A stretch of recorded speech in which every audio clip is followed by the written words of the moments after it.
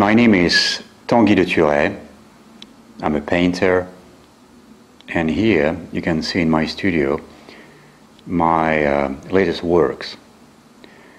I'm a figurative painter, very much influenced by the Neue Sachlichkeit, the new Objectivity, the German painting school from the first part of 20th century.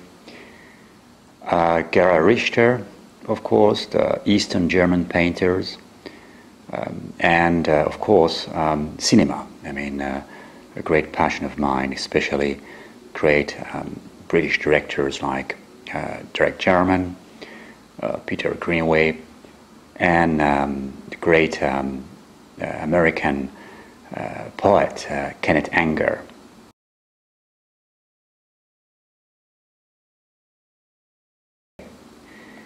I have an exhibition now in Brussels, 9 paintings about a special person, a special model, Elodie, who seems in her gaze, in her eyes, seeing an altered state of consciousness experience, wide open eyes, extremely sensitive about people, atmosphere, and of course not as an autistic person able to communicate with people the way she would like to. The paintings, all of them, were done during the winter lockdown and spring lockdown here in this room, in this apartment.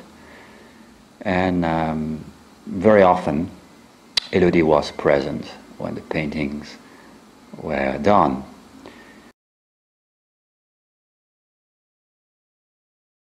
Why the number 9? It's a very important number in different cultures, traditions, and I thought it would be a great concept for this exhibition to explain the universality of autism and difficulty to communicate with people. So number 9 is about magic. It's the number of magic. It's the number of sacred power, the completion, number of fulfillment, wisdom, heaven.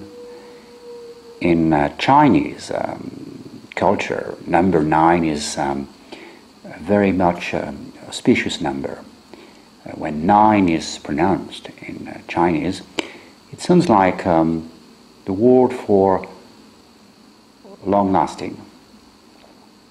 And for the Hebrews, very interesting too, 9 is a symbol of truth. In the Greek mythology, of course, we have 9 Muses, and the daughters of Zeus, and Nemesis, the goddess of memory.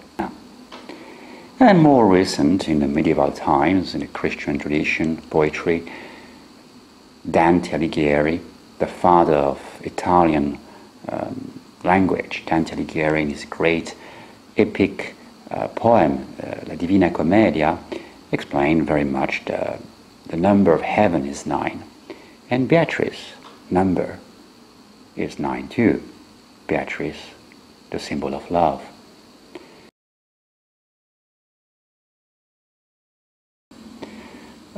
Paintings for me is a way to be outside of the world and at the same time extremely focus on the problematic of the world.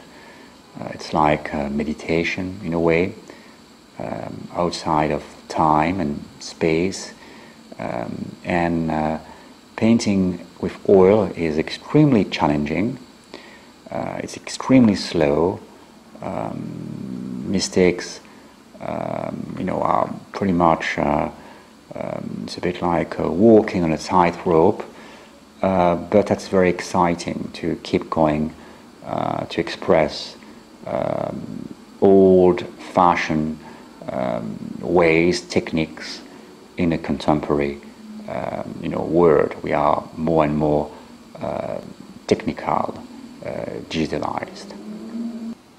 I hope you're going to enjoy this show.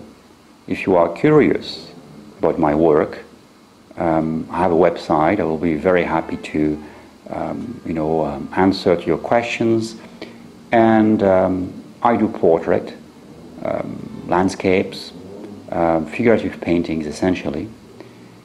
But I will be very happy to have commissions if you are interested. Thank you.